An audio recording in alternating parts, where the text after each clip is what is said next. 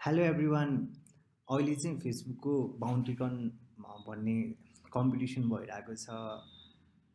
In fact यो second हो, last year पनि भएको थियो। एन्ड अहिलेसम्म चाहिँ 17वटा च्यालेन्ज छ टोटलमा। आज 21 हो, 26 जनवरीसम्म चाहिँ यो च्यालेन्जेसहरू रन हुन्छ। म चाहिँ आज एउटा च्यालेन्जको वाक थ्रुको भिडियो बनाउँछु, म्यागेन्जर भन्ने। So let's get started. यसमा एउटा फाइल आउँछ टार.gz, यसलाई हामीले डाउनलोड गर्नुपर्ने हुन्छ। डाउनलोड गरिसकेपछि चाहिँ एउटा एपीके फाइल आउँछ। मैले चाहिँ पहिला नै डाउनलोड गरिसकेको छु।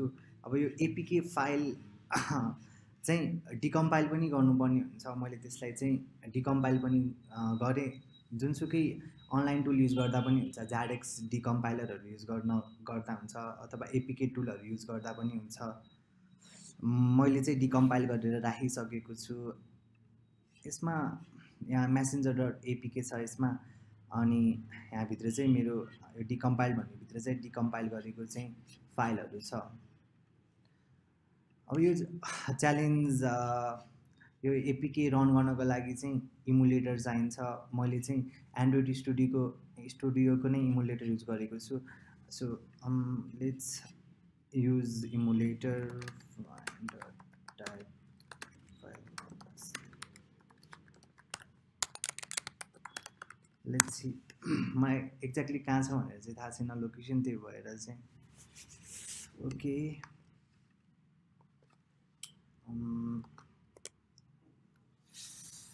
no ABD specified.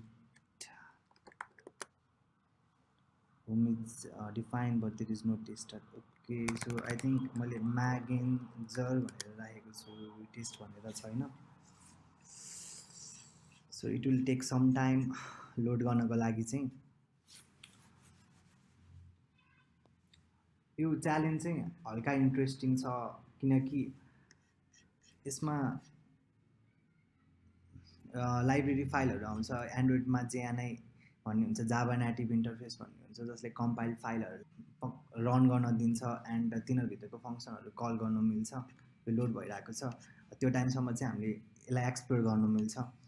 जस्तै डिकम्पाइल भन्नेभित्र यहाँभित्र चाहिँ जस्तै मेन एक्टिभिटी डट जाभा भन्ने छ। मेन एक्टिभिटी डट जाभामा चाहिँ यसले चाहिँ वेब भ्यूबाट चाहिँ यो फाइल तानिरहेको छ, index.html। यसले चाहिँ एन्ड्रोइड एसिसभित्र छ, यो एसिसबाट तानिरहेको छ। एसिसभित्र चाहिँ यहाँ index.html लेख्न सकिन्छ। अनि यसले फेरि चाहिँ इन्डेक्स client.js भन्ने तानेको छ। यहाँ पनि यहाँ client.js छ। तर हालको लागि चाहिँ मेन एक्टिभिटी डट जाभा नै हेरौँ। यो मेन एक्टिभिटी इन्भोक हुने बेलामा चाहिँ यसले के गरेको छ, e1.bin बाट त्यहाँको डाटाहरू तानेको छ। तानिसकेपछि चाहिँ लास्टमा यो emojifier.init भन्ने कल गरेको छ। यहाँभित्र लगेर यो भ्यालु राखेको छ। अनि तल चाहिँ जाभा स्क्रिप्ट इन्टरफेस छ, म्यागेन्जर भन्ने। सो इमोजिफायरको .init पनि छ यसमा। सो emojifier.java भित्र चाहिँ यसले चाहिँ public static native void init भन्ने फङ्सन छ। अर्को चाहिँ पार्स भन्ने फङ्सन छ। अर्को चाहिँ pre-init भन्ने फङ्सन छ। हामीले यो मेन एक्टिभिटीमा हेर्दाखेरि चाहिँ यो emojifier.init भन्ने चाहिँ एकपटक मात्र कल भइरहेको छ। emojifier.init यो भ्यालु राखेर एकपटक मात्रै कल भएको छ। अब यो चाहिँ यो LIB भन्ने भित्र हुन्छ। यहाँभित्र चाहिँ प्रत्येक आर्किटेक्चरको लागि चाहिँ एसो फाइल हुन्छ। त्यो फाइलभित्रको फङ्सनलाई चाहिँ कल गरिरहेको हो। हामीले चाहिँ कुनै एप्लिकेसन लाइक घिटा अथवा चाहिँ आइडा प्रोहरूबाट अथवा नर्मल आइडाबाट चाहिँ त्यो फाइललाई चाहिँ हेर्नुपर्ने हुन्छ। मैले घिटा पनि इन्स्टल गरिसकेको छु। घिटा इन्स्टल गर्न खासै गाह्रो छैन। सिम्पली घिटाको साइटमा गएर घिटा डाउनलोड गर्ने, त्यसको लागि जाभा चाहिन्छ। अनि मैले घिटाभित्र चाहिँ त्यो फाइल पनि लोड गरिसकेको छु। त्यो LIB भन्ने फोल्डर जुन हामीले देखेको थियौँ। एलआइबी भन्ने फोल्डरभित्रबाट चाहिँ त्यो एउटा एसओ फाइल तान्ने, एसओ फाइल तानेर लगेर चाहिँ गिटामा इम्पोर्ट गर्न सकिन्छ त्यो फाइल एनालाइज गर्नको लागि चाहिँ। अब यसमा हेर्दाखेरि चाहिँ अघि हामीले देखेको थियौँ यसमा यो इन्डेक्स डट एचटिएमएल तानिरहेको छ। इन्डेक्स डट एचटिएमएलले चाहिँ क्लाइन्ट डट जेएस भन्ने तानेको छ। क्लाइन्ट डट जेएसमा हेऱ्यो भने चाहिँ इमोजीको लिस्टहरू छ, इमोजीको लिस्टहरू छ। अनि यहाँ डिलिट म्यासेज भन्ने फङ्सन छ, सेटअप म्यासेज, पुस म्यासेज, सेन्ड म्यासेज। अनि यो ओभरअल विन्डो लोड हुँदाखेरि चाहिँ, डकुमेन्ट लोड हुँदाखेरि चाहिँ यो कल गरिरहेको छ अथवा यो एक्जिक्युट गरिरहेको छ। यसमा चाहिँ म्यागेन्जर भन्ने चाहिँ डिफाइन्ड छ भने चाहिँ यो कल भइरहेको छ। तर यहाँ हामीले म्यागेन्जर भन्ने सर्च गऱ्यौँ भने कतै पनि डिफाइन्ड भएको देखिँदैन, कतै पनि डिफाइन भएको देखिँदैन। सो अगाडि हामीले मेन एक्टिभिटी डट जाभामा हेरेको थियौँ नि, हो यसले चाहिँ डिफाइन गरेको छ। अब फेरि क्लाइन्ट डट जेएसमा अहिलेसम्म चाहिँ यो इमुलेटर रन भयो होला। ओके ओके, इमुलेटर रन भएको छ। त्यसमा चाहिँ अब यो एपिकेलाई चाहिँ रन गर्न ट्राई गरौँ। एपिके रन गर्नको लागि चाहिँ यो कहाँनिर छ, प्रोभाब्ली मैले डेस्कटपभित्र बाउन्टीकनभित्र च्यालेन्जेसभित्र म्यागेन्जर भन्ने छ यहाँभित्र। ओके, म्यागेन्जर हिन्ट भन्नेमा चाहिँ खासै केही पनि छैन, डिस्क्रिप्सन मात्र हो। यो म्यागेन्जर डट एपिके भन्नेलाई चाहिँ रन गर्न ट्राई गरौँ है। एडिबी डिभाइसेस, लेट्स सी कुन कुन डिभाइसेसहरू अट्याच छ कि एउटा भेटाएको छ। सिम्पली नै हामीले एडिबी पुस अनि एडिबी इन्स्टल म्यागेन्जर डट एपिके नै इन्स्टल गरिदिउँ। ओके, इन्स्टल भएको छ। इन्स्टल भइसकेपछि चाहिँ अब हामीले चाहिँ ओके म्यागेन्जरलाई रन गर्न ट्राई गरौँ। अब यो ओपन हुँदाखेरि चाहिँ यो मेन एक्टिभिटी इन्भोक हुँदाखेरि चाहिँ त्यहाँ एउटा फङ्सन कल भएको छ। अगाडि हामीले देखेको थियौँ एउटा फङ्सन कल भएको छ, एउटा मेन एक्टिभिटी हो यो इमोजिफायर डट आइएनआइटी भन्ने चाहिँ E1 डट बिआइएनबाट चाहिँ डाटा तानेर यहाँ सम क्यालकुलेसन गरेर चाहिँ यहाँ राखेको छ। मैले एक्ज्याक्ट यो क्यालकुलेसन चाहिँ यो हेरेको छैन के गर्छ भनेर चाहिँ। अब यो एपमा चाहिँ यो इमोजीहरूलाई चाहिँ क्लिक गर्दाखेरि चाहिँ यो भ्यालुहरू आउँछ, यो क्यारेक्टरहरू आउँछ, अगाडि इस्टु र पछाडि इस्टु थपेको छ। सेन्ड गर्न मिल्छ, सेन्ड गर्दाखेरि चाहिँ यो जान्छ। र अर्को चाहिँ डिलिट गर्ने अप्सन छ, क्रसमा क्लिक गऱ्यो भने डिलिट हुन्छ। योभन्दा अरू केही पनि छैन, एकदमै धेरै इमोजीहरू छ। यो कतिवटा छ भनेर थाहा पाउनको लागि चाहिँ यहाँ क्लाइन्ट डट जेएस भन्ने छ, यसमा टपमा चाहिँ यसको लेन्थ हेऱ्यो भने चाहिँ थाहा पाउन सकिन्छ कतिवटा इमोजी छ भनेर चाहिँ। अब यो च्यालेन्ज सल्भ गर्नको लागि चाहिँ एउटा फाइल भनेको इन्ट्रेस्टिङ भनेको E1 डट बिआइएन भन्ने हो। E1 डट बिआइएनमा यस्तो यो के छ, यो पुरै इन्क्रिप्टेड टाइपको छ होइन। अनि अर्को इन्ट्रेस्टिङ इन्ट्री पोइन्ट भनेको चाहिँ यो इमोजिफायर डट आइएनआइटी भन्ने यो फङ्सन हो। यो फङ्सन एनालाइज गर्न ट्राई गरौँ है। यसको लागि चाहिँ अघि मैले भने जस्तै त्यो एसओ फाइललाई चाहिँ कुनै यो गिटा जस्तो एप्लिकेसनबाट चाहिँ खोल्नुपर्ने हुन्छ। मैले हालको लागि चाहिँ मैले यसमा यो लाइभ पास डट एसओ भन्ने हो त्यो फाइल, त्यो लाइभ पास डट एसओलाई चाहिँ ओपन गर्नुपर्ने हुन्छ। यो एन्ड्रोइडमा जेएनआईमा के हुन्छ भन्दाखेरि चाहिँ अगाडि हामीले चाहिँ यो इमोजिफायर डट जाभामा देखेको थियौँ। यहाँ पार्स भन्ने सिस्टम डट लोड लाइब्रेरीबाट पार्स भन्ने लोड गरेको छ। अनि त्यो फाइलको नेम चाहिँ एलआइबी भन्नेभित्र त्यो फाइलको नेम चाहिँ अगाडि एलआइबी भनेर थपिएको हुनुपर्छ, लाइभ पास डट एसओ भन्ने हुनुपर्छ। सो यो लाइभ पास डट एसओलाई चाहिँ ओपन गरौँ।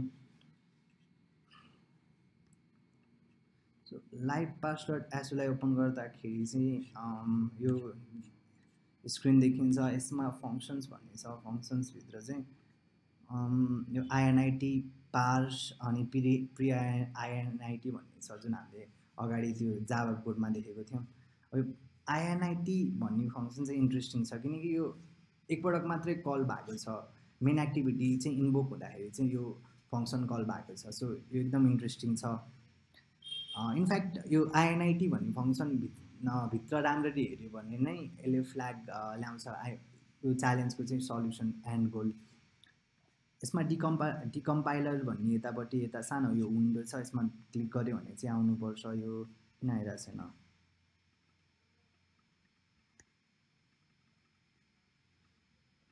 इन्ट्रेस्टिङ किन आइरहेको छैन मलाई अचम्म लागिरहेछ। यसमा मैले पहिला नै अर्को खोलेको पनि हुनुपर्छ। एक्लेट यसमा हेरौँ है, यसमा अर्कै खोलेको पनि हुनुपर्छ। पहिला मैले फङ्सन्स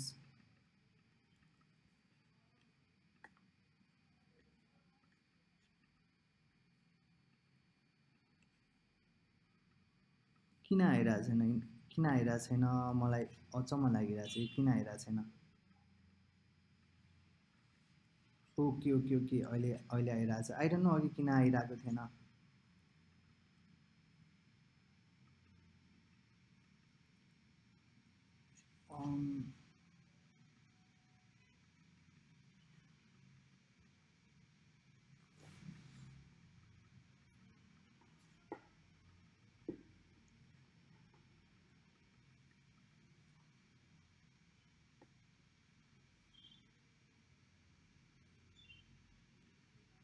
यो किन यस्तो भइरहेछ?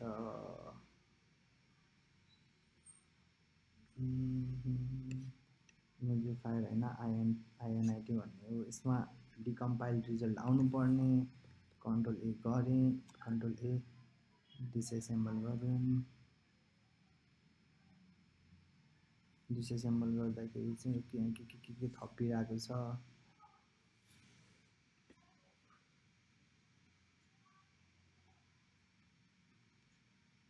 ओके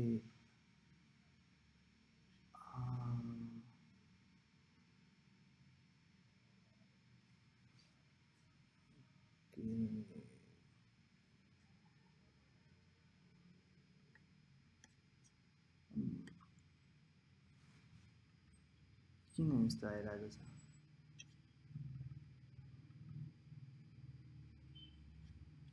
यो एनालाइज भइरहेको छ होला सायद, त्यो पुरै हेरिरहेको छ।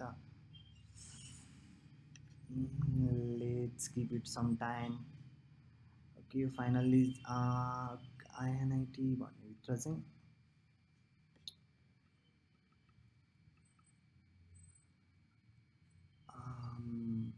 ओके यो फाइनली आइएनआइटी भन्नेभित्र छ। यहाँभित्र चाहिँ यसले के कल गरिरहेको छ मैले पुरै बुझ्न चाहिँ राम्ररी बुझिनँ। मैले यहाँ इन्ट्रेस्टिङ लागेको भनेको चाहिँ यो क्यालक भन्ने कल हो। क्यालक भन्ने चाहिँ यो डिनामिक मेमोरी एलोकेसनको लागि युज हुन्छ। क्यालक कल, म्यालक कल अनि रियालक भन्ने हुन्छ। किन फ्री गर्नको लागि चाहिँ फ्री युज गर्नुपर्ने हुन्छ। सो क्यालक कल चाहिँ एकदम इन्ट्रेस्टिङ छ। एक्ज्याक्टली यसले के गरेछ भनेर बुझ्नको लागि चाहिँ हल्का बडी एक्सपर्टिज चाहिन्छ जस्तो लाग्छ मलाई। If you are able to understand then it's great है। तर मैले चाहिँ खासै राम्ररी बुझिनँ यसले के गरिरहेछ भनेर। एउटा कन्स्ट्यान्ट चाहिँ यहाँ छ, 8वटा एप छ। यो कन्स्ट्यान्ट यो चाहिँ पछि हामीलाई काम लाग्छ। हामी चाहिँ यो क्यालक कल भन्नेले चाहिँ त्यो क्यालक कलको बारेमा चाहिँ हामी पढौँ हल्का चाहिँ। Dynamic memory allocation क्यालक।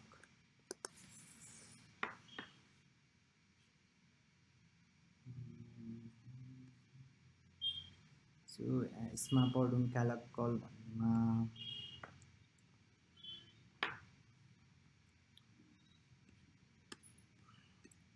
So the malloc function allocates memory and leaves the memory uninitialized, whereas the calloc function allocates memory and initializes all bits to 0. क्यालकले चाहिँ जेनरली चाहिँ मेमोरी एलोकेट गर्छ। दुईटा चाहिँ आर्गुमेन्ट लिन्छ। फर्स्ट भनेको चाहिँ कति ब्लक भन्ने टाइपको छ। सेकेन्ड भनेको चाहिँ साइज लिन्छ, कति साइजको हो त नि भन्ने लिन्छ। अनि सबैलाई चाहिँ सुरुमा सबै बिट्सहरू चाहिँ 0ले चाहिँ भरिदिन्छ क्यालक भन्नेले। अनि फ्रीहरू युज नगरिन्जेलसम्म चाहिँ त्यो मेमोरी चाहिँ फ्री हुँदैन। सो लङ टाइमसम्म चाहिँ त्यो रहिरहेको छ। त्यो मेमोरी चाहिँ हिपतिर चाहिँ त्यो मेमोरी चाहिँ क्रिएट भएको हुन्छ। अब यो च्यालेन्जमा के छ भन्दाखेरि चाहिँ यो ओभरअल चाहिँ जुन यो त्यो इमोजिजहरू जुन छ नि होइन, यो इमोजिजहरू चाहिँ सबै चाहिँ त्यो मेमोरीमा चाहिँ राइट भएको हुन्छ। अब मेन भनेर चाहिँ अब चाहिँ त्यो मेमोरीको साइज पत्ता लगाउनु पर्ने हुन्छ, किनभने चाहिँ कुन मेमोरी हो भनेर चाहिँ थाहा पाउनु पर्ने हुन्छ। यो लाइब्रेरी अथवा यो एसओ फाइललाई डिबग गर्नु भनेको एकदम झन्झट कुरा थियो। मैले सुरुमा स्टार्ट गर्दाखेरि पनि एकदमै धेरै टुलहरू ट्राई गरेँ, कतिपयले काम गर्यो कतिपयले गरेन, कम्बिनेसन पत्ता लगाउन चाहिँ गाह्रो थियो। अब यसको लागि चाहिँ यो इमुलेटर रुट गर्नुपर्ने हुन्छ। अनि यो एन्ड्रोइड स्टुडियोको इमुलेटर हो। एन्ड्रोइड स्टुडियोमा चाहिँ दुईवटा एपिआई हुन्छ एउटा, अनि अर्को चाहिँ प्ले स्टोरको इमेज हुन्छ। एपिआईवाला इमेज डाउनलोड गर्नुपर्ने हुन्छ एडिबी रुट भन्ने चलाउनको लागि। प्ले स्टोरवाला गऱ्यो भने चाहिँ प्रोडक्सन बिल्ड एरर समथिङ के दिइरहेको हुन्छ। एटलिस्ट मेरो कन्टेक्स्टमा चाहिँ त्यो एरर आइरहेको थियो। सो मैले चाहिँ यो इमेज डाउनलोड गर्नुभन्दा पहिला चाहिँ 4-5वटा अरू इमेज डाउनलोड गरेको थिएँ, अनि त्यसले पनि एकदम टाइम खाइरहेको थियो मेरो। अब यसमा चाहिँ यसलाई चाहिँ एडिबी रुटबाट रन गर्न ट्राई गरौँ है। एडिबी रुट रिस्टार्ट गर्छ।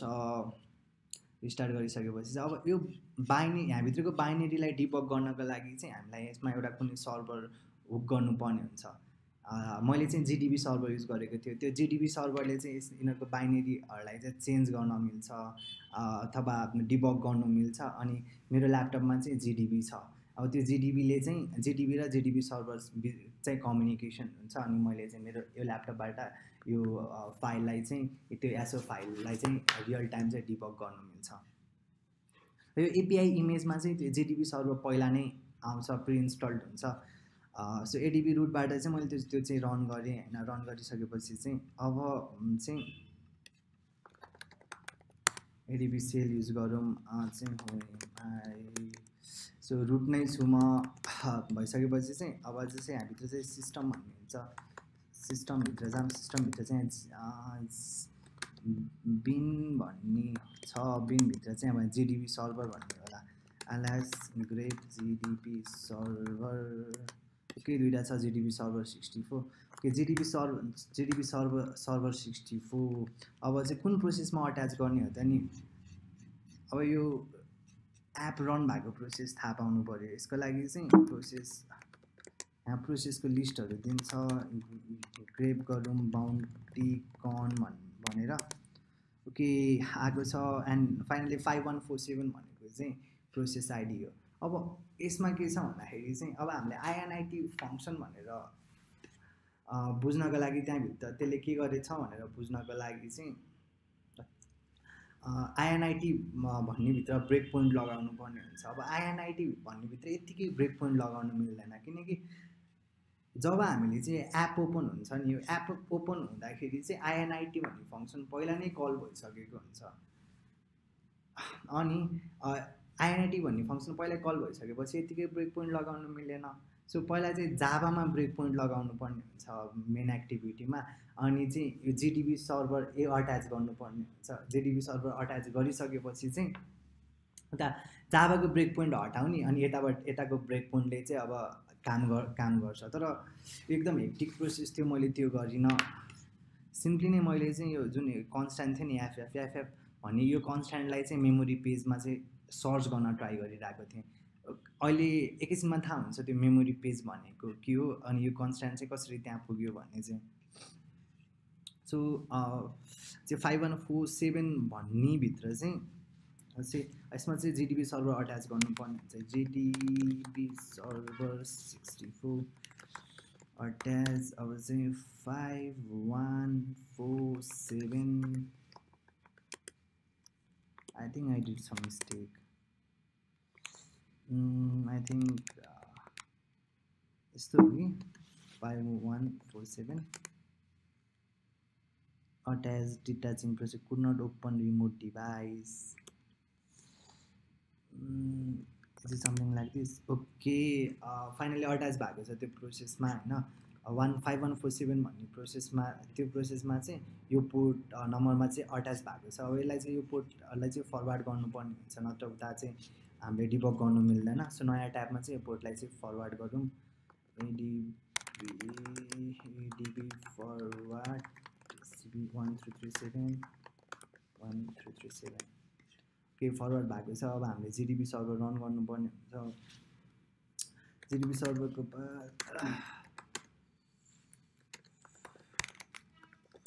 यो चाहिँ मैले लोकेसन थाहा पाउनको लागि हो, त्यहाँभित्रकै बाइनेरी मैले रन गर्नुपर्ने हुन्छ। अनि gdb.txt भन्ने भित्र चाहिँ त्यो बाइनेरी GDB बाइनेरी छ। मैले चाहिँ GEF पनि युज गरेको छु, GDB एक्सटेन्डेड फिचर भन्ने।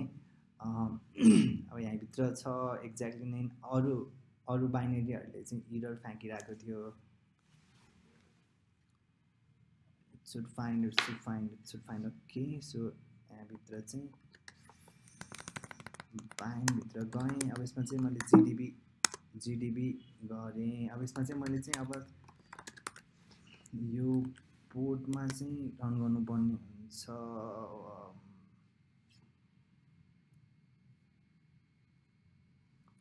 It takes some time.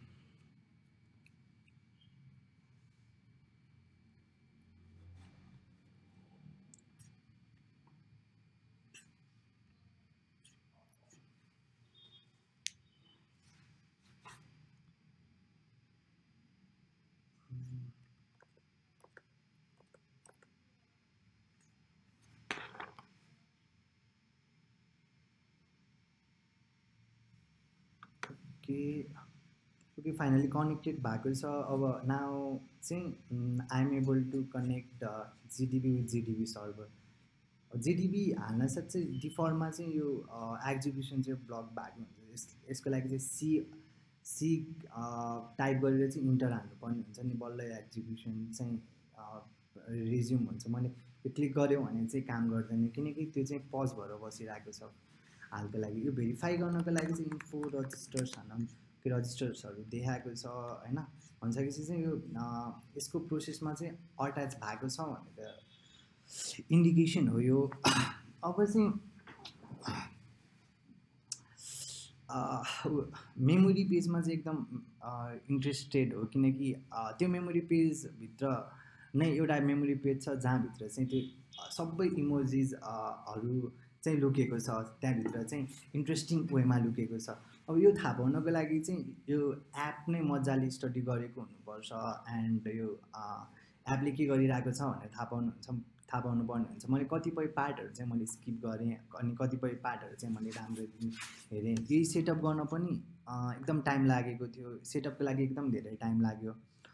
अब जस्तै यसलाई मैले चाहिँ कन्टिन्यू गरिसकेपछि अब यहाँ आउँछ रोलिङ अन द फ्लोर। अब मैले सेन्ड गऱ्यो भने चाहिँ यो चाहिँ गएको छ हैन, सेन्ड गऱ्यो भने चाहिँ गएको छ। तर स्टिल अहिले चाहिँ मैले चाहिँ डिबग चाहिँ गरिरहेको छैन। डिबग गर्नको लागि चाहिँ इन्भाइरोमेन्ट चाहिँ मैले सेटअप गरिसकेको छु।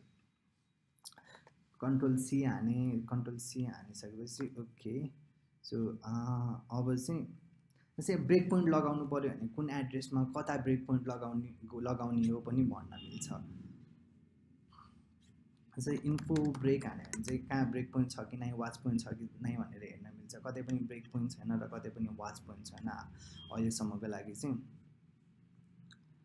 अब चाहिँ यसो सेयर्ड लाइब्रेरी इन्फो सेयर्ड लाइब्रेरी हान्यो भने चाहिँ सेयर्ड लाइब्रेरीहरू कुन एड्रेसबाट कुन एड्रेससम्म छ भनेर चाहिँ थाहा हुन्छ। यसको लागि यसमा चाहिँ लाइभ पास डट एसओ भन्ने चाहिँ यो एड्रेसबाट चाहिँ यो एड्रेससम्म रहेछ। अब यो कुराहरू चाहिँ चेन्ज हुनसक्छ, तपाईँले रन गरेको प्रोसेसको लागि फरक हुनसक्छ, मैले रन गरेको प्रोसेसको लागि फरक हुनसक्छ। यो चाहिँ एएसएलआर भन्ने टेक्निक हो, जस्तै मेमोरी करप्सन इस्युजहरूलाई चाहिँ रोक्नको लागि ल्याएको टेक्निक हो। एड्रेस स्पेस लेआउट ऱ्यान्डमाइजेसन भन्छ।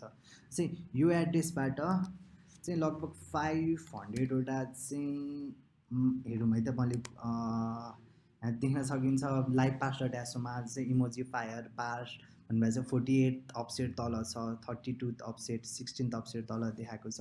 इमोजी फायर प्री INIT भन्ने छ, यहाँभित्र नि INIT भन्ने छ। तर हामीले डाइरेक्ट INITमा ब्रेक पोइन्ट लगाउनु मिल्दैन so far as I know है, यसमा मिल्दैन, किनकि त्यो चाहिँ पहिला नै कल भइसकेको हुन्छ। र अनि हामीले यो एपमा चाहिँ जस्तोसुकै इन्टरेक्सन गरे पनि त्यसमा ब्रेक पोइन्ट लगाउनै मिल्दैन, किनकि त्यो कलै हुँदैन नि। अनि यो ब्रेक पोइन्ट लगाइसकेपछि नि एनालाइज गर्ने भनेको चाहिँ त्यहाँभित्रबाट चाहिँ मेमोरी पेजको साइज पत्ता लगाउने हो, किनकि चाहिँ सबै इमोजिजहरू चाहिँ क्यालक कलले गर्दाखेरि चाहिँ त्यहाँ एउटा मेमोरीमा राइट भएको छ र त्यो मेमोरीभित्र नै सबै इमोजिजको फ्ल्यागहरू छ। एउटा तरिका त्यो भयो। अनि अर्को तरिका भनेको चाहिँ कि सिधै ब्रेक पोइन्ट नलगाइकन चाहिँ त्यो को मेमोरी डम्प गर्ने, अनि मेमोरी डम्पको कन्टेन्टमा चाहिँ यो अघि हामीले जुन कन्स्ट्यान्ट भ्यालु देखेको थियौँ एफएफएफएफ त्यो सर्च गर्ने, अनि जुनमा त्यो एफएफएफएफ हुन्छ अनि त्यही नै मोस्ट प्रोबेबली चाहिँ त्यो रिक्वायर्ड मेमोरी पेज हुन्छ। सो हालको लागि चाहिँ के गर्नु मिल्छ भन्दाखेरि त्यो मेमोरी पेज पत्ता लगाउन ट्राई गर्न मिल्छ। चाहिँ त्यसको लागि इन्फो प्रोक म्यापिङ्स हाल्यो भने चाहिँ मेमोरी पेजहरू आउँछ। यति धेरै मेमोरी पेजहरू छ। अब यो कुन कलमले के गर्छ भनेर चाहिँ आफै नै हेर्नु होला। लाइक यो कलमले के गर्छ, यो कलमले के गर्छ, अनि यो यसको मिनिङ के हो भनेर चाहिँ यसमा चाहिँ मेमोरी साइज हो। मेमोरी साइजमा चाहिँ हामीले एउटा मेमोरी पेज पत्ता लगाउनु पर्ने चाहिँ सबै मेमोरी पेजहरू हो, कुन मेमोरी पेज को मेमोरीमा चाहिँ फ्ल्याग छ भन्ने कुरा हो। यतिकै थाहा हुँदैन यो होइन। त्यसको लागि साइज चाहिन्छ, किनभने चाहिँ मैले अघि भने जस्तै नै डिबग गर्नुपर्छ। ओके, एकदमै लामो आउटपुट छ। यो लामो आउटपुटमा चाहिँ कुनमा छ भन्ने थाहा छैन। त्यसैले चाहिँ एउटा सेट लगिङ अन गरौँ। अन गरेपछि इन्फो प्रोक म्यापिङ्स गरौँ, अनि चाहिँ सेट लगिङ अफ गरौँ। ओके, gdb.txt भन्नेमा लेखेको छ, तर यहाँ पहिला नै एउटा gdb.txt हुनुपर्छ। So I am removing it है, पहिलाको gdb.txt लाई चाहिँ त्यसमै ओभरराइड भइदियो भने चाहिँ अब कुन हो भनेर थाहा पाउन गाह्रो हुन्छ। किनकि अघिल्लो पालि पनि मैले रन गर्दाखेरि चाहिँ त्यही नै लगेर राइट भएको थियो नि त। त्यही भएर यसलाई रिमुभ गर्छु अनि फेरि लग गर्छु म चाहिँ।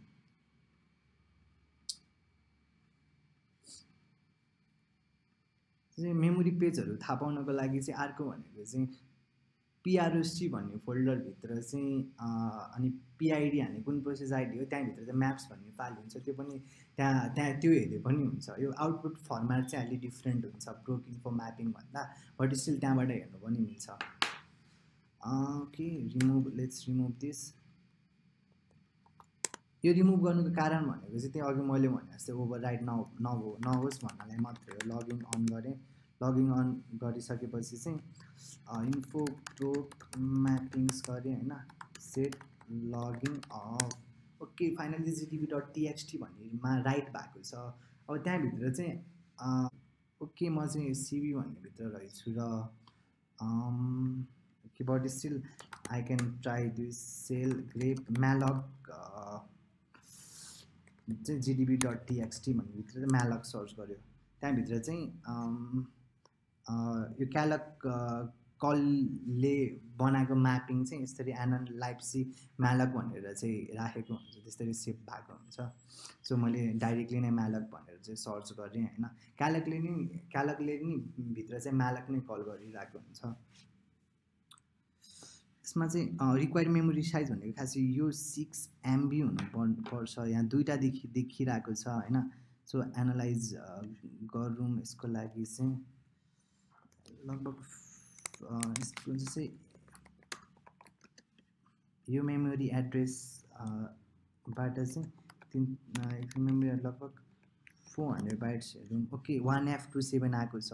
1F27 आएर चाहिँ भएन, किनकि मैले अघि भनेको थिएँ नि त एफएफएफएफ आउनुपर्ने हुन्छ, त्यही राइट गरेको छ भनेपछि पोसिबली यो होइन, यो मेमोरी यहाँ चाहिँ हुनसक्छ। एक्सटम bite 400। Okay, finally we can C. अब यही मेमोरी भनेको चाहिँ रिक्वायर्ड मेमोरी हो। अब यहाँ ओभरअलमा चाहिँ 6 MB जस्तो छ। यो मेमोरी डम्प गर्नुपर्ने हुन्छ। यो मेमोरी डम्प गर्यो, डम्प गरेर चाहिँ यो मेमोरी एनालाइज गर्यो, यहाँभित्र चाहिँ कसरी फ्ल्याग लुकेको छ त नि भन्ने कुराहरू चाहिँ। 6 MB भनेको एकदमै ठुलो साइज हो, एकदमै ठुलो फाइल हो होइन। अब त्यो फाइललाई एनालाइज गर्नुपर्ने हुन्छ। मैले चाहिँ यही सेलबाट नै, यही जिएफबाट नै मैले हेक्स डम्प युज गरेर चाहिँ त्यो मेमोरीलाई चाहिँ एनालाइज गरेको थियो। अब यसमा चाहिँ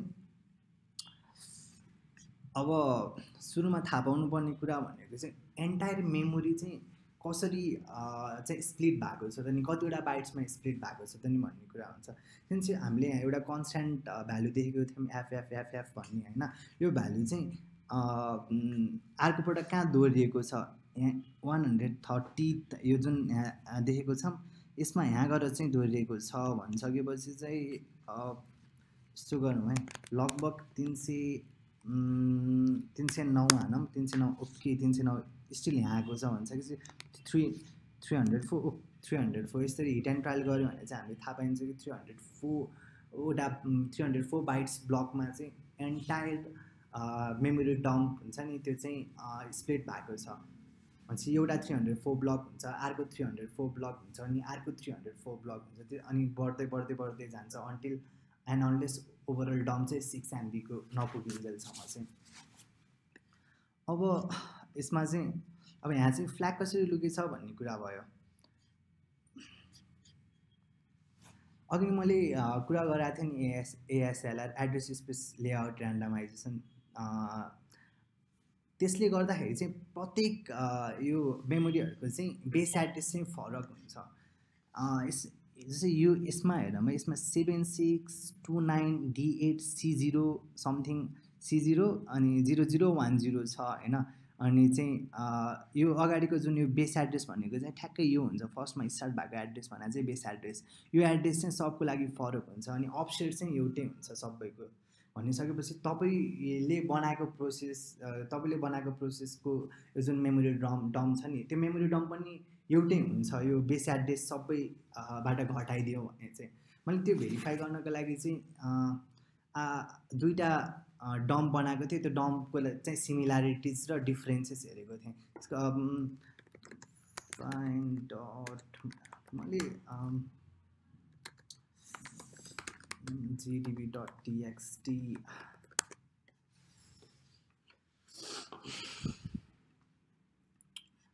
आई नो यतिकै एक्सप्लेन गर्दाखेरि चाहिँ कति धेरै कुराहरू छुटिरहेको हुन्छ, मलाई एकदम टाइम लागेको थियो ओभरअल कुराहरू चाहिँ थाहा पाउन, ओभरअल कुराहरू सल्भ गर्न, lots of टिङ्करिङ around and गुगलिङ। Okay यहाँ छ, यसलाई कपी गर्यो, यसमा यहाँभित्र जाम, यहाँभित्र चाहिँ मैले आउटपुट भन्ने छ,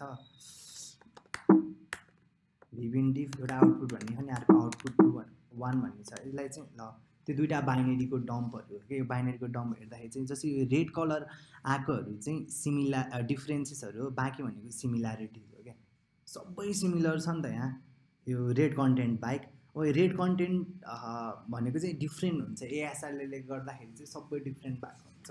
अब एउटै बनाउनु पऱ्यो, आइडेन्टिकल बनाउनु पऱ्यो भने चाहिँ सबै यिनीहरूबाट चाहिँ घटाउनु पर्ने हुन्छ, बेस एड्रेस घटायो भने चाहिँ दुईटाको डम्पहरू चाहिँ आइडेन्टिकल हुन्छ।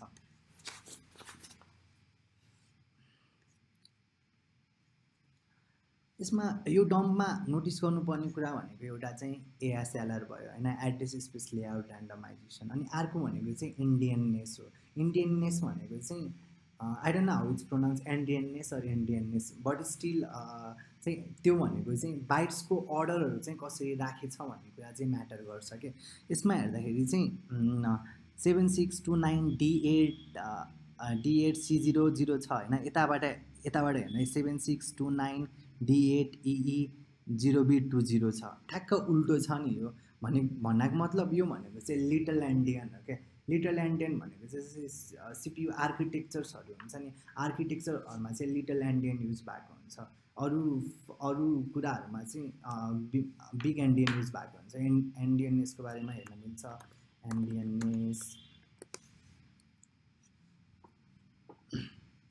एन्डियननेस हेर्दाखेरि चाहिँ जस्तै एन्डियननेस refers to the order of bytes within a binary representation of a number. It can also be used more regularly to refer to the internal ordering of any representation. जस्तै यहाँ देखेको छ यो 1 2 3 4 यसलाई रिप्रेजेन्ट गर्नको लागि चाहिँ दुईटा बाइट चाहिन्छ, 1 2 अनि 3 4। अब बिग एन्डियन भनेको चाहिँ लगातार 1 2 र 3 4 जसरी रिप्रेजेन्ट गर्यो भने चाहिँ बिग एन्डियन। लिटल एन्डियन भनेको चाहिँ ठ्याक्कै उल्टै 3 4 लाई पछाडिकोलाई अगाडि अगाडिकोलाई पछाडि टाइपको चाहिँ 3412 भनेको चाहिँ यो चाहिँ लिटल एन्डियन भयो। नेटवर्क प्रोटोकल्सहरू हुन्छ नि आइपीहरू टिसिपी युडिपीहरूमा तिनीहरूमा चाहिँ बिग एन्डियन युज भएको हुन्छ भने चाहिँ यो सिपियु आर्किटेक्चरहरू हुन्छ नि प्रोसेसर आर्किटेक्चरहरूमा चाहिँ लिटल एन्डियन युज भएको हुन्छ। सो एन्डियननेस म्याटर्स होइन, त्यो पनि एकदम म्याटर गर्छ यसमा। अनि यहाँ अर्को नोटिस गर्नुपर्ने कुरा भनेको चाहिँ पोइन्टर्स। यो हामीले यो जुन यो देखिएको छ नि यो सबै यिनीहरू चाहिँ पोइन्टरहरू हो। इनफ्याक्ट यहाँबाट स्टार्ट हुन्छ 8 बाइटको हुन्छ 1 2 3 4 5 6 7 8 बाइटको पोइन्टर हुन्छ। अनि प्रत्येक पोइन्टरले चाहिँ एउटा ब्लक मेमोरी ब्लकमा चाहिँ पोइन्ट गरिरहेको हुन्छ। त्यो पनि अनि एकदम ध्यान दिनुपर्ने कुरा हो। यदि तपाईँहरूले सी गर्नुभएको छ भने चाहिँ पोइन्टरहरूको बारेमा थाहा होला होइन। एउटा भने एएसएलआरको कन्सेप्ट भयो, अर्को भने चाहिँ एन्डियननेस थाहा हुनु पऱ्यो, अनि अर्को भनेको चाहिँ पोइन्टरहरूको कन्सेप्ट, पोइन्टरले चाहिँ कता पोइन्ट गरिरहेको हुन्छ त नि भन्ने। अब यो हामीले जुन 304 बाइट्स निकालेको छ भने प्रत्येक ब्लक चाहिँ सिमिलर छ। एउटा ब्लक भनेको चाहिँ यो सबै ब्लकहरू चाहिँ सिमिलर छ। यो फर्स्ट ब्लक पनि सिमिलर छ, सेकेन्ड ब्लक पनि सिमिलर छ, थर्ड ब्लक पनि सिमिलर छ, सबै ब्लक सिमिलर छ। यो हेर्नको लागि चाहिँ 600वटा बाइट्स हेरौँ है त। जस्तै यहाँबाट चाहिँ यहाँसम्म एउटा ब्लक भयो, त्यहाँबाट फेरि अर्को ब्लक छ। अब 304 टाइम्स 2 गर्दाखेरि चाहिँ 608 होला ल, 608सम्म चाहिँ नै हेरौँ है त। एउटा ब्लक यो भयो होइन। अनि फेरि अर्को ब्लक भनेको चाहिँ यहाँबाट चाहिँ यहाँसम्म, यो पनि सिमिलर नै छ। लाइक डाटा स्ट्रक्चर चाहिँ सिमिलर छ। यहाँ पनि हेऱ्यो भने चाहिँ 4 बाइट एफ छ होइन, 4वटा छ। अनि चाहिँ 4 बाइट्स कन्स्ट्यान्ट छ, कन्स्ट्यान्ट नल बाइट छ। त्यहाँ पछाडि चाहिँ यो सबै भनेको चाहिँ यो पोइन्टर हो। यो पुरै कतिवटा पोइन्टर छ त। अब यतिलाई इग्नोर गऱ्यो भने चाहिँ एउटा 2टा 3टा 4वटा 5वटा 6वटा 7वटा 8 9 10 11 12 13 14 15 16 17 18 19 भनेपछि 38 भयो 19 टाइम्स 2 गर्दाखेरि। अनि यो त हामीले काउन्ट गर्न मिलेन भनिसकेपछि चाहिँ 37वटा पोइन्टर छ एउटा ब्लकमा। भनेपछि तलको ब्लकमा पनि 37वटा पोइन्टर छ।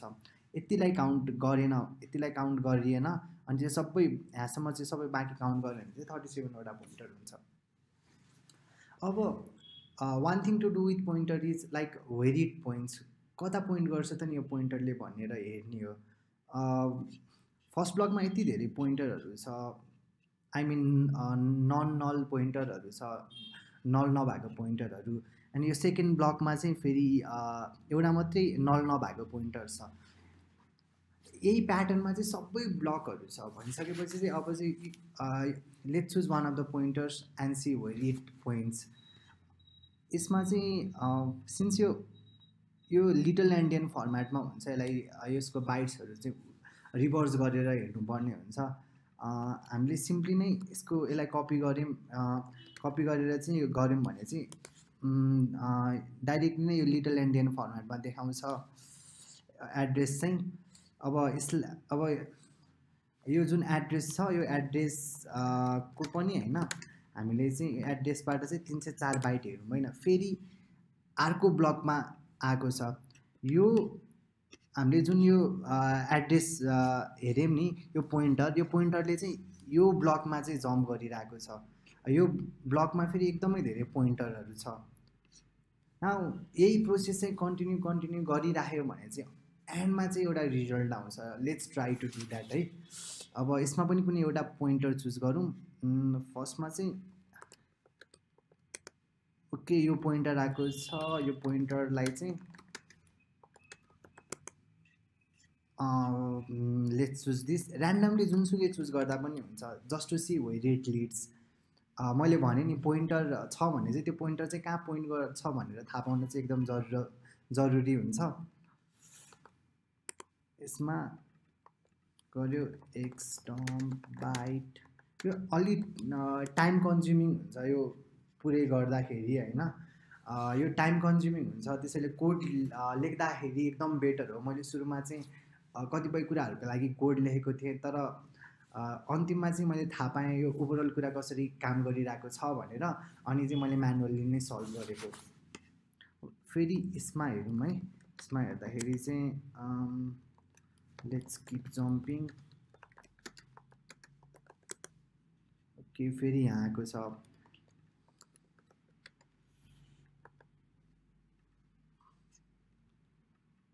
कपी भएन कि क्या हो। Okay, एक्सटम bite 304। ओके, यहाँ सो यहाँ आएको छ। यहाँ आउँदाखेरि चाहिँ if you notice this then यो चाहिँ पोइन्टर होइन, किनकि पोइन्टरले चाहिँ अर्को ब्लकमा चाहिँ पोइन्ट गरिरहेको हुन्छ। तर यसको बेस एड्रेस हेऱ्यो होइन, बेस 76298 होइन हो। ठिक छ ठिक छ, यो पनि हो, यो पनि पोइन्टर नै हो, पोइन्टर नै हो। I got confused. तर यसमा अर्को यो नम्बर आएको छ, यो नम्बरले चाहिँ केही न केही इन्डिकेट चाहिँ गर्छ। यो नम्बरलाई बुझ्नको लागि चाहिँ यसलाई चाहिँ डेसिमलमा कन्भर्ट गर्न ट्राई गरौँ है। स्टिल लिटल एन्डियनमा हो, त्यसैले चाहिँ 03लाई चाहिँ अगाडि लानुपर्ने हुन्छ। 03D7 convert hex to decimal.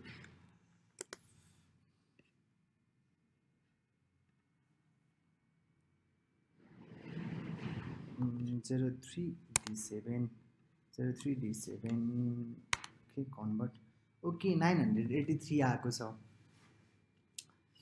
यो नम्बर 983 आएको छ। अब यो नम्बर युजफुल होला त। हामीले यही तरिकाले चाहिँ अरू कुनै पोइन्टर चुज गरेर अर्को ब्लकमा जम्प गर्दै गर्दै गयो भने पनि एन्डमा यस्तै एउटा नम्बर आउँछ। अनि त्यसलाई हामीले डेसिमलमा कन्भर्ट गऱ्यौँ भने चाहिँ टोटलमा 1देखि त 1727सम्म चाहिँ ओभरअल भ्यालुहरू चाहिँ आइरहेको हुन्छ। कुनै नम्बर चाहिँ 1 होला, कुनै नम्बर 5 होला, कुनै नम्बर चाहिँ 1000 होला, अथवा कुनै नम्बर चाहिँ 1727 हुन्छ। त्यो गर्नको लागि चाहिँ मैले कोड लेखेको थिएँ होइन।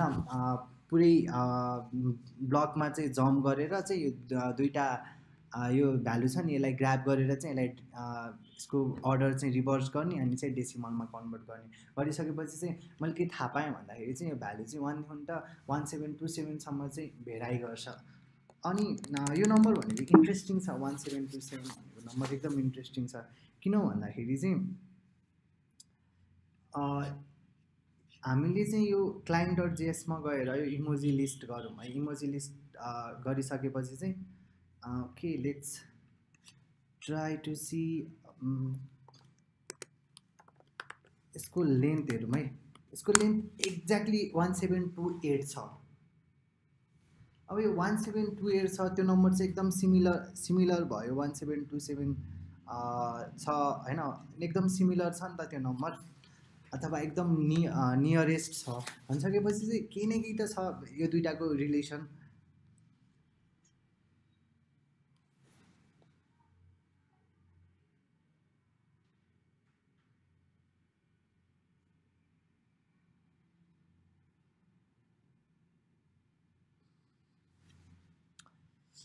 अब चाहिँ हेर्नुपर्ने के हुन्छ भन्दाखेरि चाहिँ यो बाट चाहिँ हामीले चाहिँ कसरी चाहिँ फ्ल्याग निक्लिन्छ त नि भनेर स्टिल एनालाइज गर्नुपर्ने हुन्छ। त्यो पार्ट स्टिल बाँकी रहेको छ। अगाडि हामीले एउटा कुरा पत्ता लगाएको छौँ, प्रत्येक ब्लक चाहिँ सिमिलर छ अनि चाहिँ प्रत्येक ब्लकमा चाहिँ 37वटा पोइन्टर छ। अनि 37वटा नै पोइन्टर किन? It could happen 38, it could happen 39, किन 37वटा नै? सो 37 भनेको एकदम इन्ट्रेस्टिङ नम्बर छ। 37 चाहिँ किन इन्ट्रेस्टिङ छ भन्दाखेरि चाहिँ यो फ्ल्यागको क्यारेक्टरहरू हेऱ्यो भने चाहिँ स्मल एदेखि त स्मल जेड, 0देखि त 9 अनि चाहिँ एउटा एडिसनल ड्यास छ जुन चाहिँ एक्ज्याक्टली 37 हुन पुग्छ। 0देखि त 9 भनेको 10 भयो, 10वटा नम्बर हुने भयो। अब स्मल एदेखि त स्मल जेड भनेको चाहिँ 26वटा नम्बर हुने भयो, 26वटा क्यारेक्टर हुने भयो। प्लस चाहिँ एउटा जोड्दाखेरि चाहिँ एक्ज्याक्टली 37 छ भनिसकेपछि यो 37वटा पोइन्टर हुनेमा पनि केही न केही इन्ट्रेस्टिङ कुरा छ।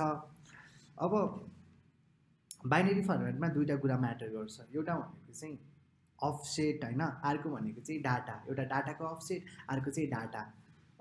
यसमा हेऱ्यौँ भने चाहिँ जस्तै यसमै हेर्दाखेरि चाहिँ यो 4 बाइट्स कन्स्ट्यान्ट छ, अनि फेरि 4 बाइट्स चाहिँ नल छ होइन। त्यहाँ पछाडि चाहिँ यिनीहरू चाहिँ सबै पोइन्टर छ। यो भनेको चाहिँ एउटा राम्रो एउटा सिम्पल चाहिँ डाटा स्ट्रक्चर मा चाहिँ डिस्क्राइब गर्नु मिल्छ। 4 बाइट्स छ, कन्स्ट्यान्ट छ, फेरि 4 बाइट्स नल बाइट छ, त्यहाँ पछाडि चाहिँ एउटा अरे छ जसमा चाहिँ 37वटा पोइन्टर छ। भनिसकेपछि हामीले चाहिँ यदि यो फर्स्ट पोइन्टरलाई एक्सेस गर्नु पऱ्यो भने चाहिँ जस्तै अरेको 0th इन्डेक्स एक्सेस गर्छौँ नि त, अनि यो सेकेन्ड पोइन्टर एक्सेस गर्नु पऱ्यो भने सेकेन्ड इन्डेक्स एक्सेस गर्छौँ।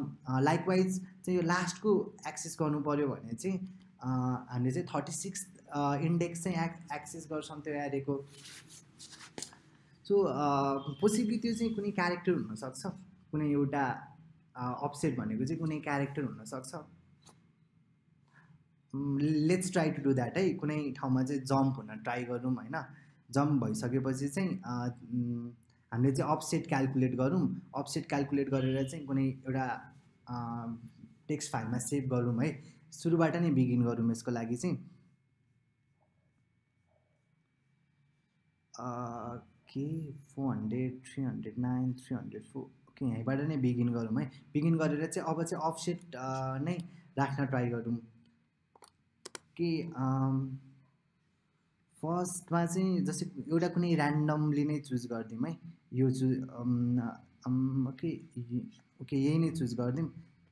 यो चुज गरेर चाहिँ दुईवटा आएको छ, पछाडिको चुज गरौँ है।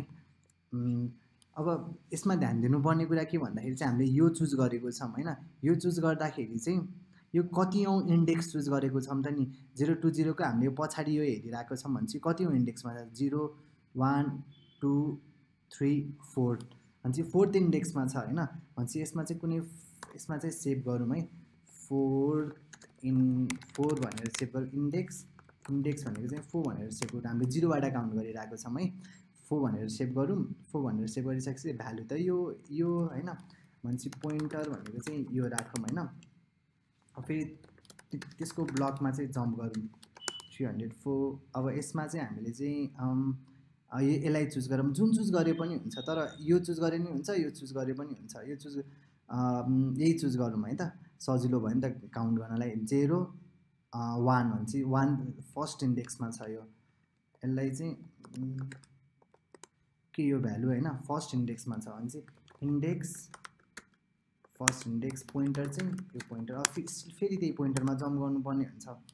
X dump bite okay, let's choose one of the पोइन्टर्स again.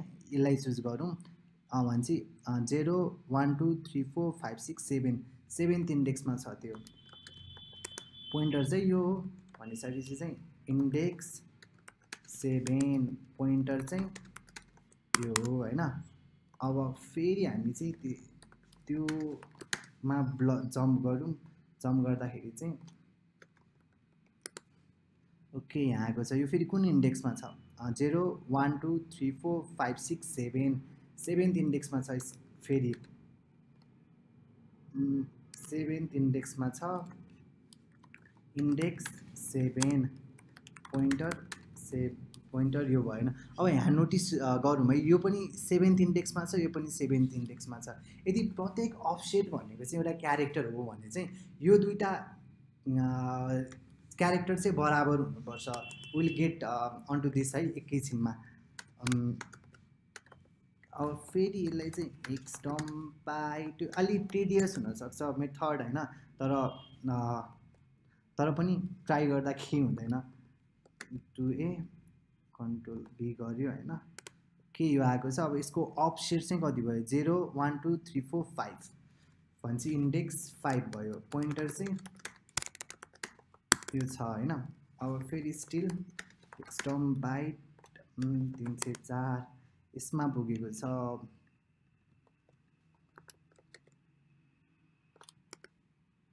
अब यसको अफसेट चाहिँ कति छ 0 यो भइहाल्यो 1 2 3 4 5 6 7 8 9 10 11 12 13 14 15 16 17 18 भनेपछि 18 th अफसेटमा छ यो इन्डेक्स चाहिँ के छ 18 पोइन्टर चाहिँ ना again let's try to jump त्यो पोइन्टरको चाहिँ ब्लकमा जम्प गर्न ट्राई गरौँ 304 ओके फाइनली 2701 यो चाहिँ नम्बर आएको छ हैन यो नम्बर आइसकेपछि चाहिँ अब यसलाई चाहिँ फाइनल नम्बर भनेर चाहिँ सेभ गरौँ हैन यो नम्बर छ यो चाहिँ लिटल एन्डियन फर्मेटमा छ सो 0127 गरौँ यदि डेसिमलमा कन्भर्ट गर्ने हो भनेपछि हामीले कतिवटा पोइन्टर जम्प गर्नु पर्यो यो यहाँसम्म पुग्नको लागि एउटा दुईटा तीनटा चारवटा पाँचवटा छवटा यदि प्रत्येक इन्डेक्स भनेको प्रत्येक अफसेट भनेको कुनै क्यारेक्टर हो र यो प्रोसेसले चाहिँ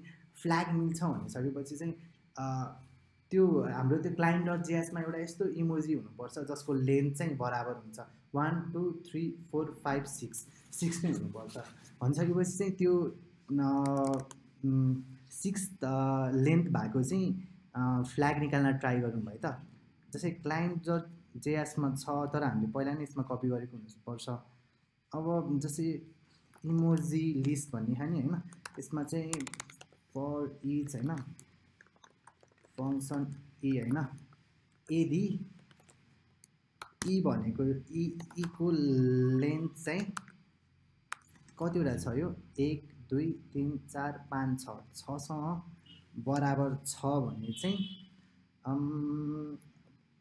पुसर डट पुस के पुस गर्नु पर्यो e लाई पुस गर्नु पर्यो तर हामीले चाहिँ यता चाहिँ असाइन गरेको छैनौं हामीले पुसर भन्नेमा चाहिँ यो गरौँ हैन नाउ लेट्स सी के पुसर भन्नेमा चाहिँ हेरौँ ओके फाइनली यति धेरै आएको छ हैन 77 वटा छ भन्छपछि चाहिँ अब कुन चाहिँ होला त नि 77 वटा छ 77 मा चाहिँ अब हामीले चाहिँ यसलाई म्याप गर्न ट्राई गरौँ है 4 1 7 7 5 18 चाहिँ यति मध्येमा चाहिँ यो दुईटा क्यारेक्टर चाहिँ बराबर छ भन्छ हामीले त्यहाँबाट यस्तो क्यारेक्टर निकाल्नु पर्यो जहाँ चाहिँ दुईटा क्यारेक्टर चाहिँ यो बीचमा चाहिँ बराबर होस् भनिसकेपछि चाहिँ यसलाई चाहिँ यस्तो गरौँ है त के गरौँ भन्दाखेरि चाहिँ यसलाई पनि म्याप गर्न ट्राई गरौँ म्याप गर्दाखेरि चाहिँ यसलाई चाहिँ कसरी म्याप गरौँ भन्दाखेरि चाहिँ जस्तै 0 भनेको चाहिँ a बनाम हैन 1 भनेको b बनाम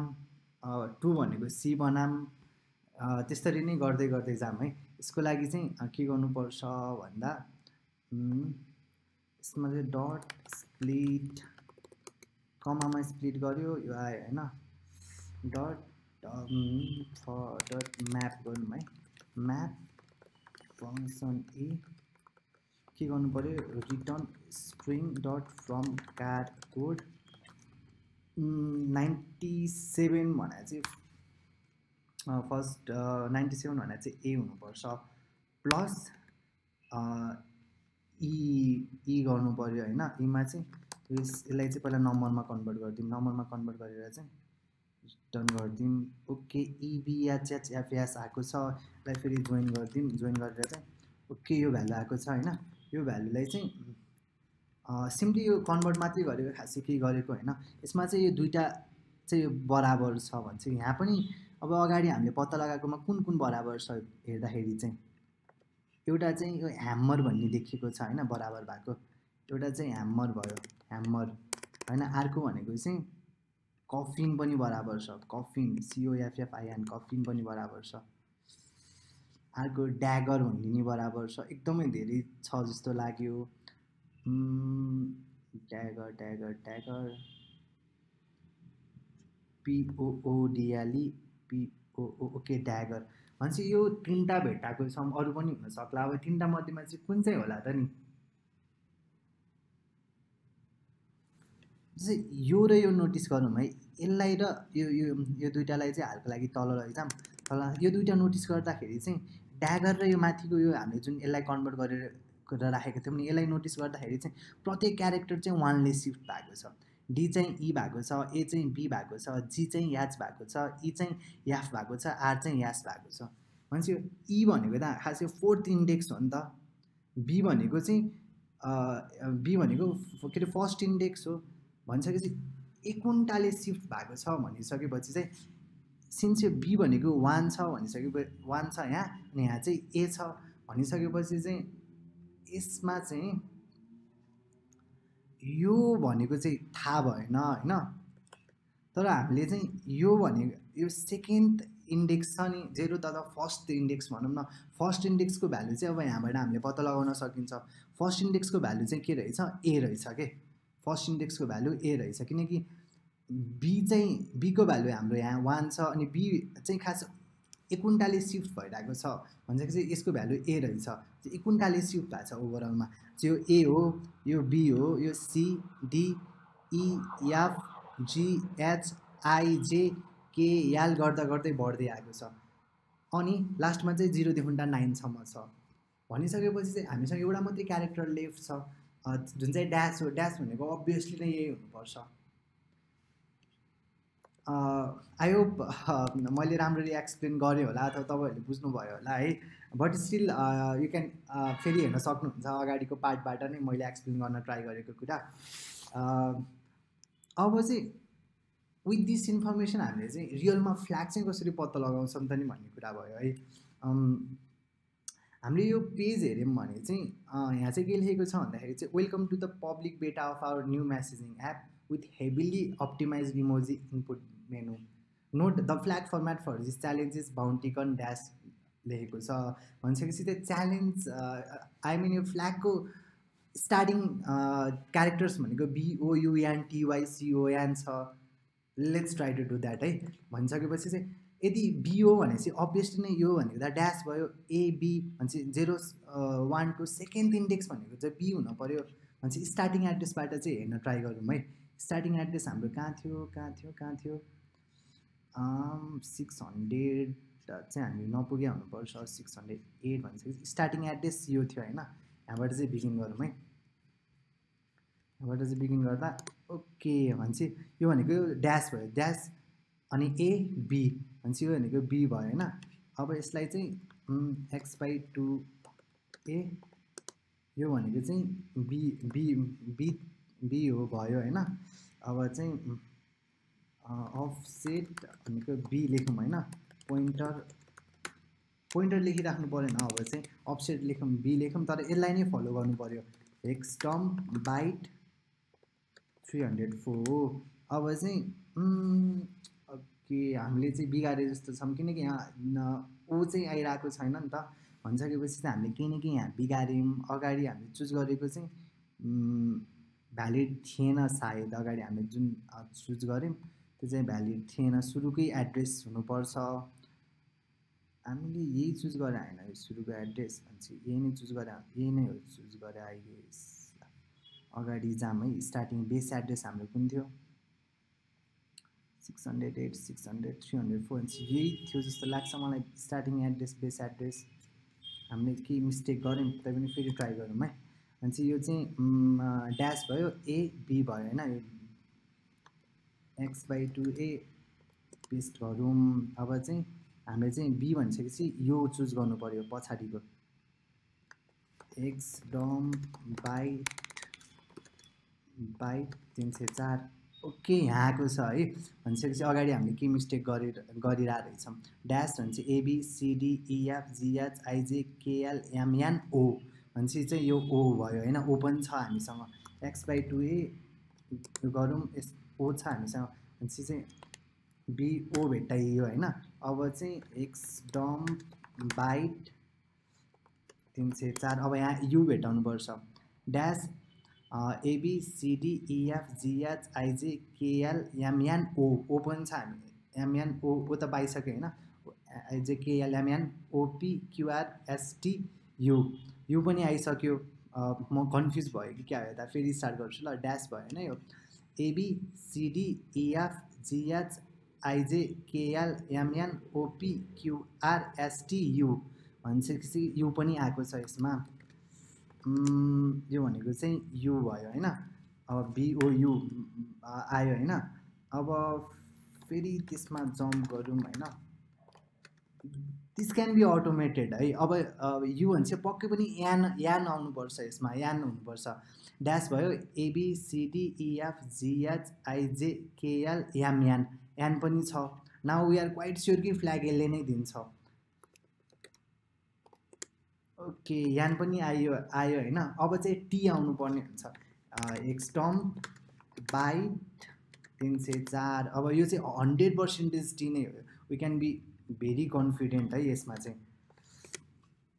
तैपनि चेक गर्नको लागि चाहिँ ड्यास भएन ABCDEFGHIJKLMNOPQRST। हामीले मैले बिगारेँ यता ABCD भन्न। लेट्स ट्राई इट आउट है।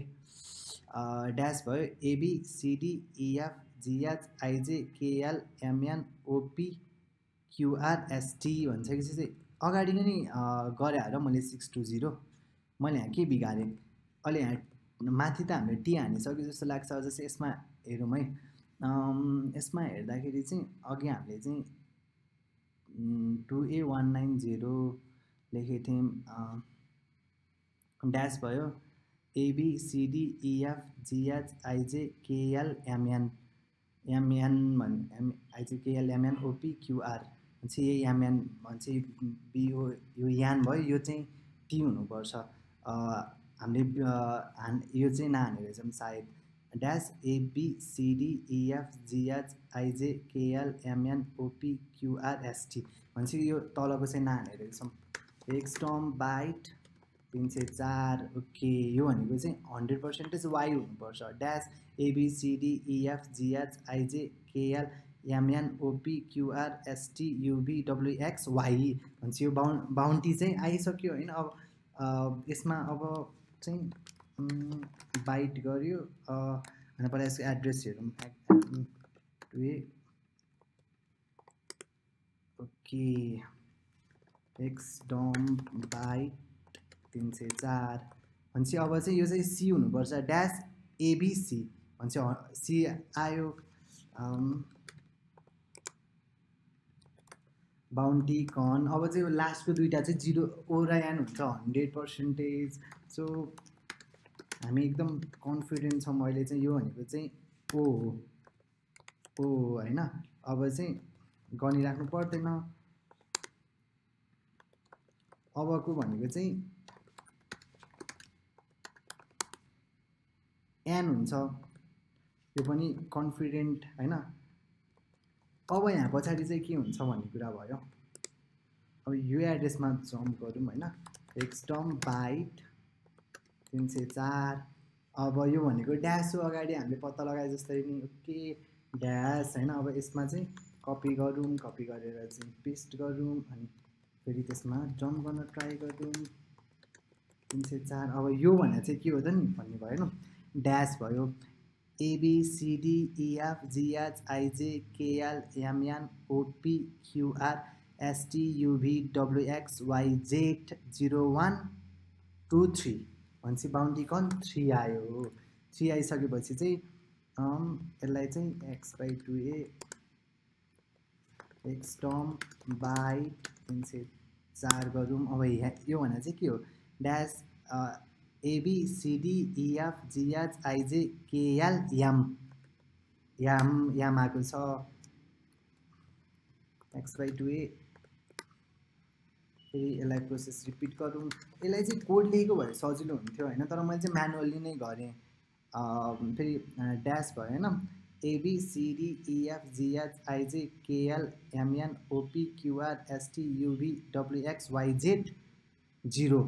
भनेपछि अब 0 आयो। EMO यसरी नै गरिराख्यो भने चाहिँ फ्ल्याग मिल्छ। तै पनि ट्राई गरौँ है। कपी गर्यो।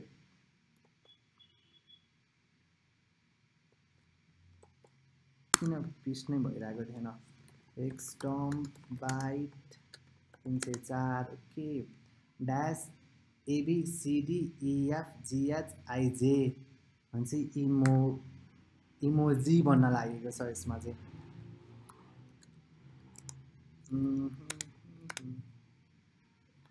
कपी गरेँ पेस्ट गरिसकेपछि फेरि यसलाई चाहिँ हेक्स डम्प बाइट 304 गऱ्यो भने यो आउँछ ड्यास ABCDEFGHI भनेपछि इमोजी बनेको छ चाहिँ यसरी नै चाहिँ गऱ्यो भने चाहिँ फ्ल्याग चाहिँ आउँछ अन्तिममा प्रोभाब यस्तो आउँछ